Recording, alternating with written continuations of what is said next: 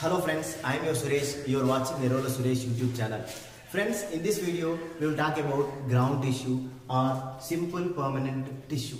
What is tissue? Tissue is a group of cells having same structure and function. So a group of cells similar in structure and function, that group of cells is called as tissue. Each tissue generally involved in a special function. And before entering our topic, we should understand how many kinds of tissues are present in plants. Okay, in plants generally 4 kinds of tissues present, but the classification of tissues is different. In plants there are 2 kinds of classifications. First classification, that is based on the structure and functions of the tissues, and second classification is based on only one feature, that is cell division capacity. Okay, let's try to understand. Okay, now let's concentrate on the classification of tissues. How many tissues are present in plants and what are they? Okay, the tissues in the plants are like this. Here for classification, here in classification of tissues, there are 2 classifications.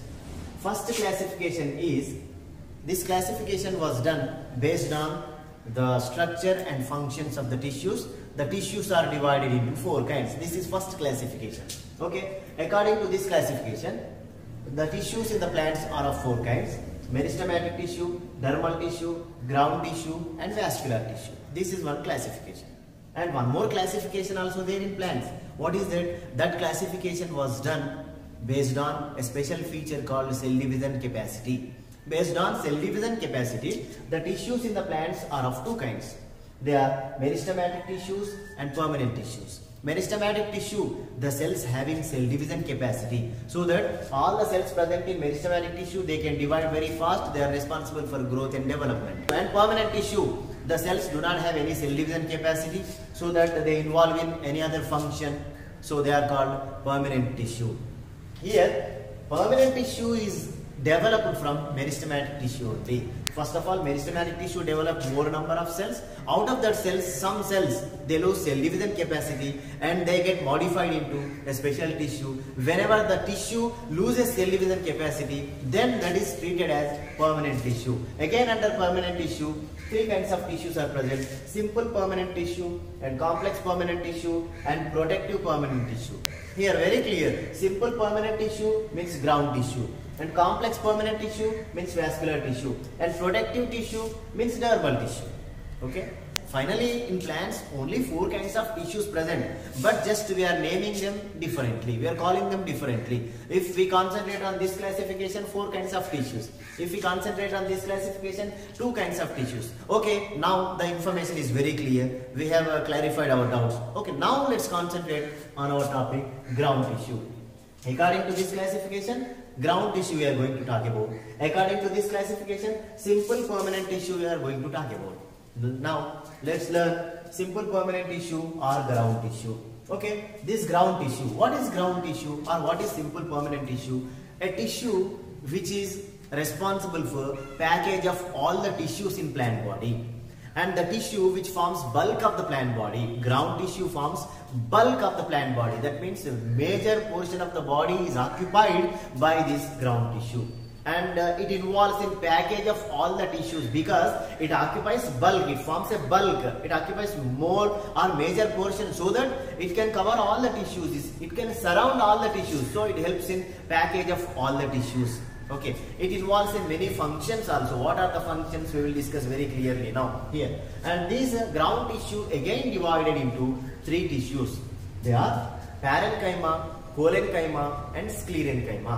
Ground tissue contains 3 tissues, and the first one, parenchyma. Here, this is the diagram of parenchyma. What is parenchyma? Let's concentrate the structure of parenchyma. This is parenchyma. All these are the cells of parenchyma.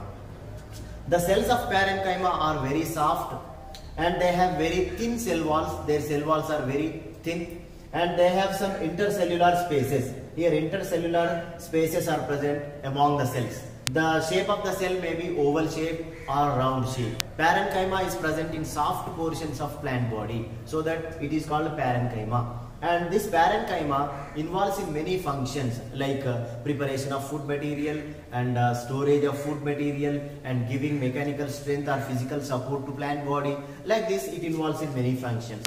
again based on the function of parenchyma, based on the location of the parenchyma also divided into three kinds. What are they? Chlorenchyma, arenchyma and storage tissue. What is chlorenchyma? Chlorenchyma is nothing but it is a parenchyma which is having chloroplasts. A parenchyma having chloroplasts inside their cells, that is called chlorenchyma. Where is chlorenchyma located? Very simple, we can say which part of plant body is green in color? Leaves. So leaves are in green color. What is the reason? Because of chloroplast. Where are chloroplasts present? Chloroplasts are present in a parenchyma. What is that parenchyma called? That is called chlorenchyma. So chlorenchyma is one kind of parenchyma having the chloroplast, so that it involves in the preparation of food material during the process of photosynthesis. So chlorenchyma function is preparation of food in photosynthesis. Next one, arenchyma. Arenchyma also a parenchyma which is having large air spaces among the cells. Due to the presence of air spaces among the cells, simply it makes the plant to float. This arenchyma is present in aquatic plants, so that the aquatic plants can float on water and they can bear the pressure of water. That is due to the presence of arenchyma. The next one, storage tissue. It is also one kind of parenchyma which involves in storage of food material or water or waste material. Like this, the storage tissue involves in storage of different materials. So parenchyma involves in many functions like this. Now let's concentrate on collenchyma. Now this is collenchyma. These are the cells of collenchyma, and the cells of collenchyma have very thick cell walls, and collenchyma has very little intercellular spaces.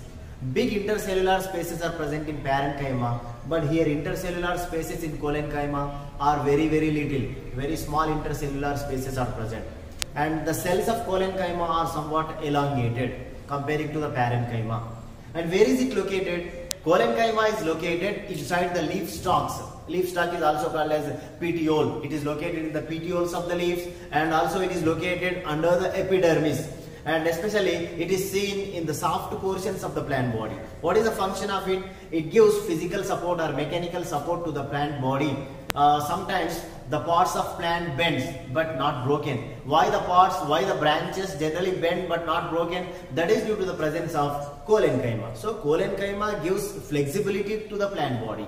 It gives flexibility to the parts of the plant body. So the part of plant body is not broken very easily immediately, because collenchyma is located in the smooth parts. Wherever the parts generally bends, it gives physical and mechanical support to the plant body. This is about collenchyma. Now sclerenchyma. The cells of sclerenchyma are dead. They are not alive. And the shape and sizes of the cells of sclerenchyma are different. And they have very thick cell walls due to the presence of lignin, because their cell walls are made of lignin, so that they have very thick cell walls, and there are no intercellular spaces present inside this sclerenchyma. Where is sclerenchyma located? Sclerenchyma is located in the coverings of seeds, and it is located around the vascular tissue. Vascular tissue means xylem and phloem is combinedly called as vascular tissue. They involve in the transportation of water and food material. So due to the presence of this sclerenchyma around the xylem and phloem, the xylem and phloem gets physical and mechanical support. So sclerenchyma also helps in giving physical and mechanical support to the plant body. Like this, we understood the different kinds of ground tissue: parenchyma and collenchyma and sclerenchyma. These three combinedly called as ground tissue or simple permanent tissue. Why these are called simple permanent tissue? Because the reason is parenchyma, collenchyma and sclerenchyma, all these are made of only one type of cells, so that they are called simple permanent tissue. So friends, I think you have understood simple permanent tissue or ground tissue in detail very clearly. Thank you for watching.